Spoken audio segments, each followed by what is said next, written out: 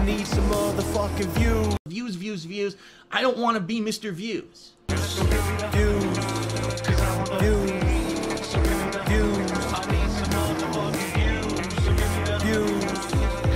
Views. I need some motherfucking views. They'll get their comeuppance? I don't know. So here's the thing, like, for every situation where someone gets their comeuppance, there's another 25 people who don't. You know what I mean? Like, it's actually a rarity in this day and age where someone actually gets their just desserts. It just seems like this is a completely unfair world a lot of times.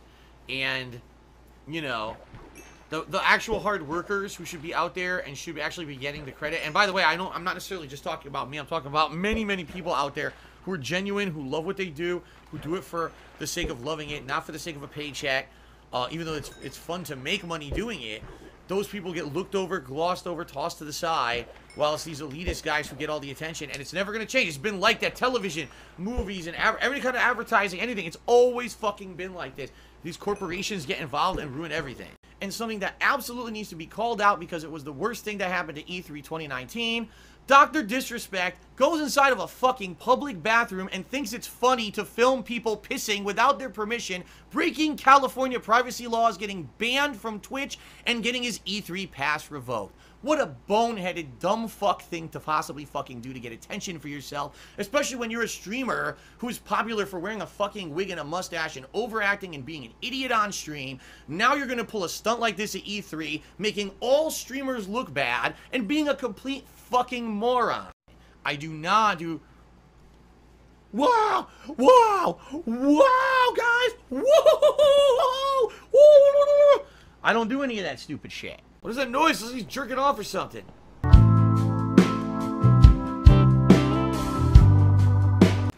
You know, the gaming today in 2019 is drastically different of how it was 10 years ago when I first started on YouTube and anyone could get noticed for being a fun gamer with good commentary or whatever. Now it's a totally different world only a decade later.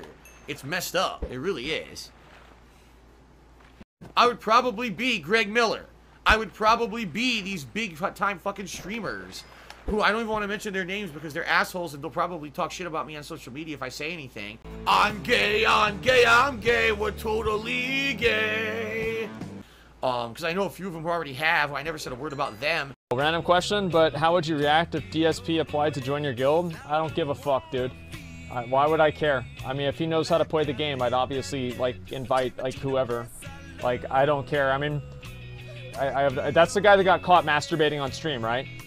Like, I just want to make sure that I know who we're talking about here. And when I in general called out on social media influencers, they actually attacked me because they realized that this is their fucking position of power and they rely on the influencer model to be popular and make money. And that if, God forbid, that if I expose it for what it is, they would actually lose money and clout. So they all talk shit about me and try to blacklist me in the industry. But there's a ton of them, guys. A ton of the top people are basically just paid shills. Why do you think they get everything early? Why the fuck did the guys from Kinda Funny Games get Metal Gear Solid 5 early? Were they known for playing Metal Gear Solid? No. Were they even known for being longtime Let's Players? No. They were the guys who got the game early. The golden boys of the industry. These are the chosen people who are going to be the chosen few to represent companies in the future.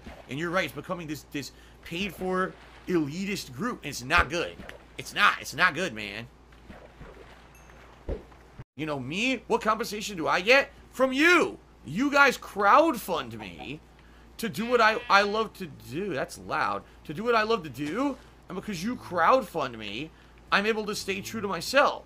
But if you didn't crowdfund me and instead I relied on, you know, all this income or all this input from companies or sponsors or someone giving me the shit for free, you know what I mean? Because they made it and they want me to kiss its ass, I wouldn't be who I am today. Pops up and happens and says it's gonna fuck you over. She says, no, don't let that come overtake your mind. You have to focus on the positive. You have to focus on being here with me. You have to focus on being here on the positivity when you get to stream and you have fun on stream and stuff.